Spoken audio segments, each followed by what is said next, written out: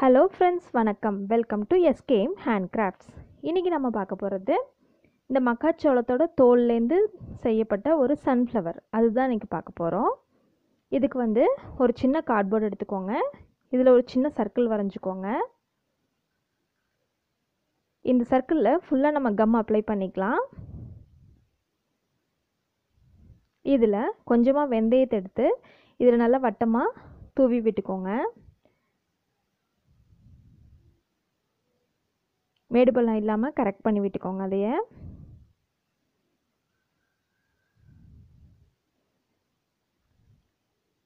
இந்த சர்க்கிள் ஃபுல்லாக ஃபார்ம் பண்ணதுக்கப்புறம் நம்ம இது சற்று நேரம் காய வச்சுக்கலாம்.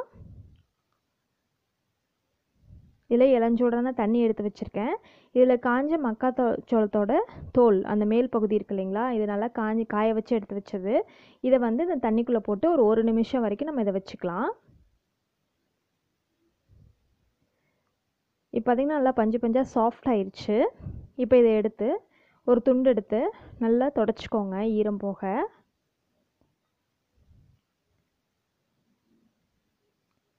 இப்போ இதில் ஒரு மக்காச்சோளத்தோட ஒரு தோல் எடுத்து நல்லா விரித்து விட்டுக்கோங்க. அங்கங்கே சுருங்கி இருக்கும். இதை நல்லா இந்த மாதிரி இழுத்து விரித்து விட்டுக்கோங்க. ரொம்ப வேகமாக இழுத்திங்கன்னா பிஞ்சிரும். அதனால் இந்த மாதிரி விரித்து விட்டுக்கோங்க. இதில் நம்ம இந்த சன்ஃப்ளவருக்கு தேவையான இந்த பூவோட ஷேப்பை நம்ம இதில் கட் பண்ணிக்கலாம்.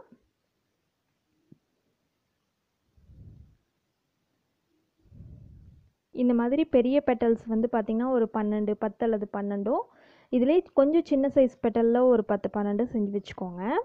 இது லீஃபுக்காக நான் கொஞ்சம் அதை விட பெரிய சைஸாக நான் கட் பண்ணியிருக்கேன். இதில் நான் க்ரீன் கலர் பெயிண்ட் அடிக்க போகிறேன். நான் ஏற்கனவே காமிச்ச மாதிரி சைஸில் ஒரு 10, அதை விட கொஞ்சம் சின்ன சைஸில் ஒரு 10 எடுத்து வச்சுருக்கேன். இதில் எல்லோ கலர் பெயிண்ட் பண்ணோம். இப்போ ஒரு பெட்டல் எடுத்து நான் பெயிண்ட் பண்ணி காமிக்கிற பாருங்கள். இதே மாதிரி எல்லா பெட்டலும் பண்ணிக்கோங்க. ஃப்ரண்ட் அண்ட் பேக் ரெண்டு பக்கமுமே நம்ம இதை பெயிண்ட் பண்ணிக்கலாம். இதே மாதிரி எல்லா பெட்டலுக்கும் பெயிண்ட் பண்ணிக்கோங்க. அதே மாதிரி பெரிய லீஃப் கட் பண்ணி வச்சுருந்தோம் இல்லைங்களா, அதில் க்ரீன் கலர் பெயிண்ட் பண்ணிக்கோங்க 2 லீஃப்க்கும்.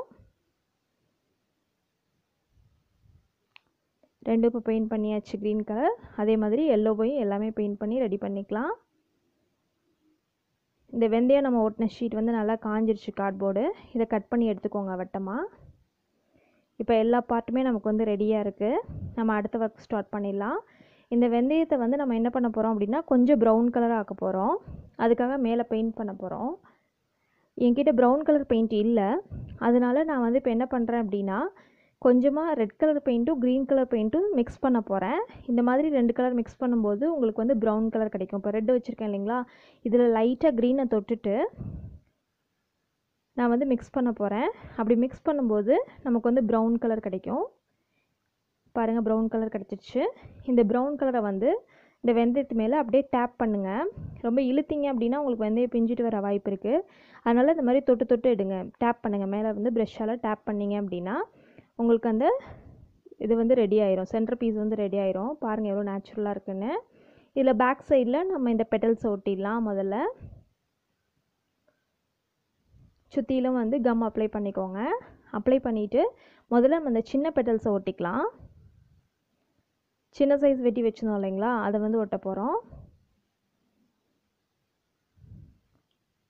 இந்த குட்டி பெட்டல்ஸ் எடுத்து இந்த மாதிரி ஒட்டுங்க.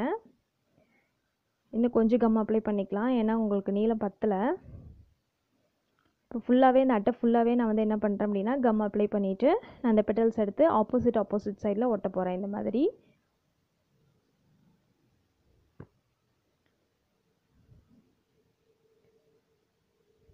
இப்போ 8 பெட்டல் ஒட்டியாச்சு.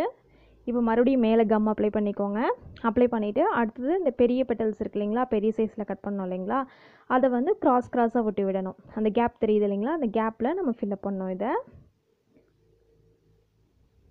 இந்த மாதிரி கம் அப்ளை பண்ணி அடுத்தடுத்த பெட்டல் ஒட்டி விடுங்க.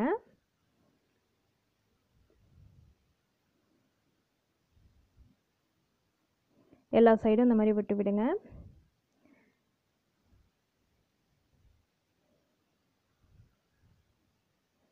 பாருங்கள், இப்போ நான் திருப்பி காமிக்கிறேன். பாருங்கள் எவ்வளோ க்யூட்டாக இருக்குன்னு பாருங்கள்.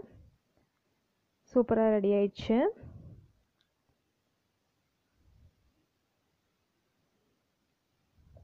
இப்போ பேக் சைடில் என்ன பண்ணுறேன் அப்படின்னா, இது வந்து செக்யூர் ஆகணும் இல்லைங்களா, இந்த பெட்டல்ஸ் எல்லாம் பிரிஞ்சு வராமல் இருக்கிறதுக்காக நான் என்ன பண்ணுறேன்னா இன்னொரு சின்ன அட்டையை ரவுண்டாக கட் பண்ணிவிட்டு அதை அதுக்கு மேலே எல்லா பெட்டல்ஸ்க்கு மேலேயும் செக்யூர் பண்ணுற மாதிரி ஒட்டிட்டேன்.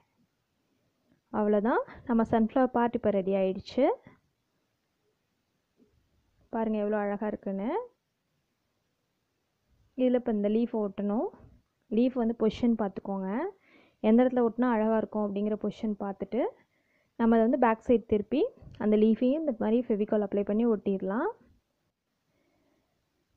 இந்த மாதிரி ஃபெவிகால் தடவி அப்ளை பண்ணி ஒட்டிடுங்க 2 பக்கமும். பாருங்கள் எவ்வளோ க்யூட்டாக அழகாக ரெடி ஆயிடுச்சு. நம்ம வேஸ்ட்டாக தூக்கி போடுற இந்த கானோட தோல்லேருந்து செய்யப்பட்ட அழகான ஒரு சன்ஃப்ளவர். நீங்களும் கண்டிப்பாக அதை ட்ரை பண்ணி பாருங்கள். உங்களுக்கு பிடிச்சிருந்தால் லைக் பண்ணுங்கள், ஷேர் பண்ணுங்கள், இந்த சேனல் சப்ஸ்கிரைப் பண்ணுங்கள், அப்டேட்ஸை உடனே பெறுங்க. தேங்க்யூ.